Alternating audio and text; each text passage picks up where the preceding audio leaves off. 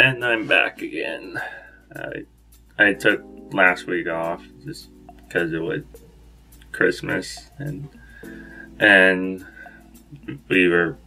my family was busy doing other stuff, so I didn't have time to vlog.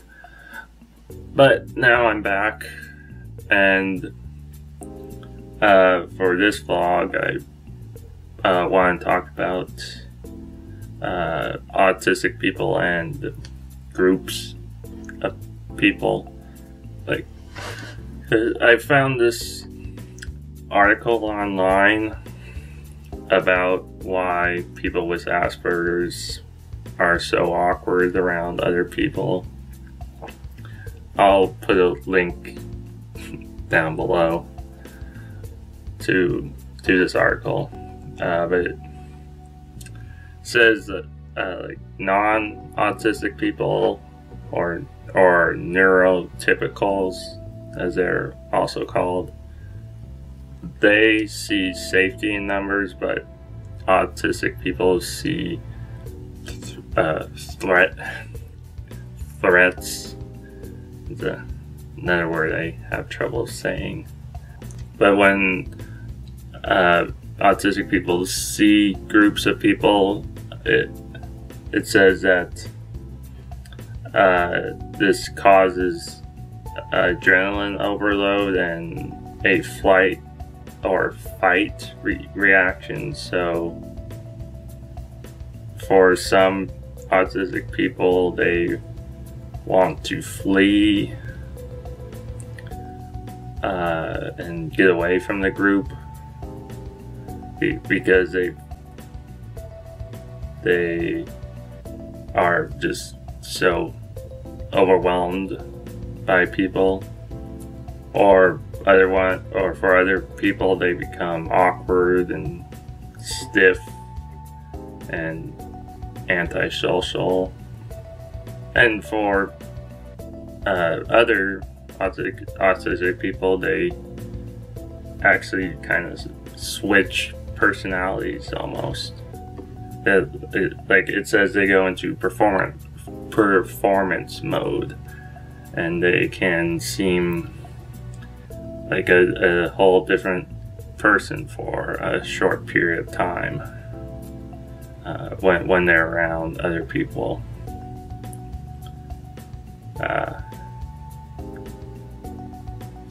But this article goes in to saying that it's the performances that some autistic people get aren't legit, like they're just a smoke screen. So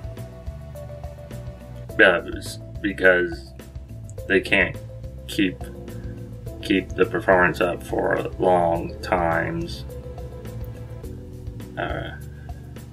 and they eventually just become exhausted, and they must retreat from other people and be alone.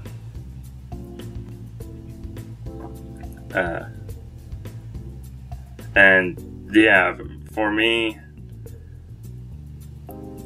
I would rather be alone or in a really big group, so then I could blend in, because I'm one of those people who want to get away from the group.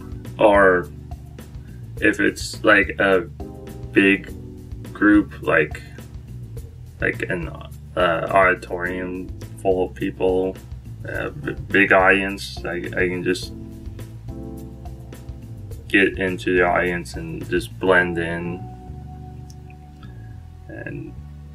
and hopefully no one will notice me, so I don't have to do any social interactions. That's really what I've done for a lot of my life, is like blend into the background, and not stick out to people, so I don't have to interact with them. That's usually what I do.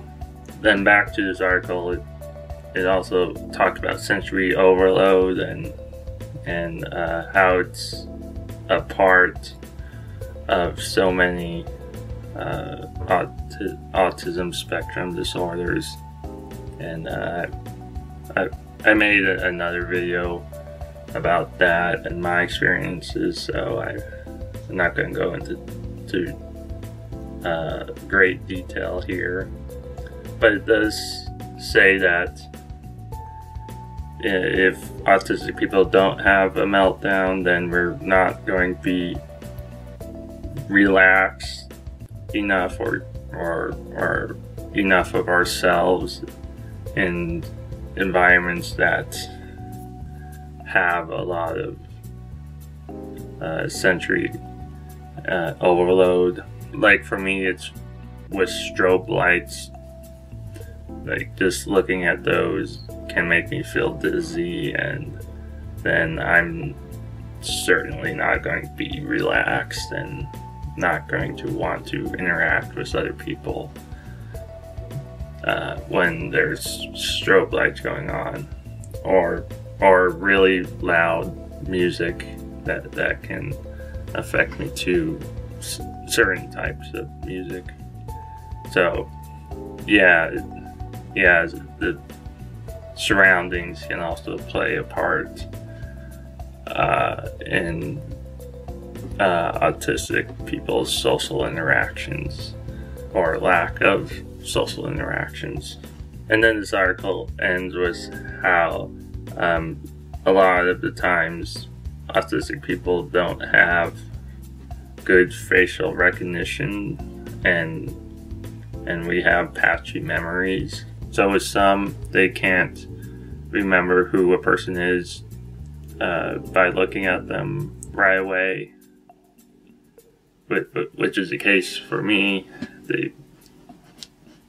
I see someone and they look very familiar, but I can't remember where I've seen them. And maybe by the time we realize who that person is, it's too late to say hello and start a conversation.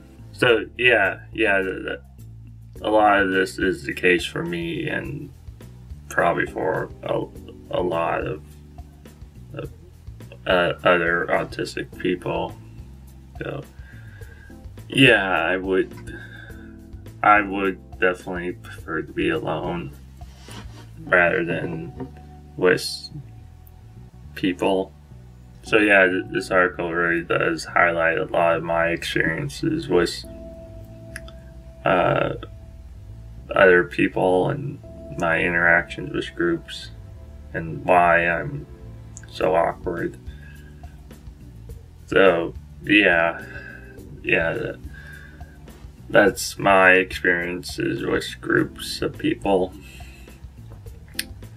and you can feel free to read this article in the link below, and until next video, goodbye.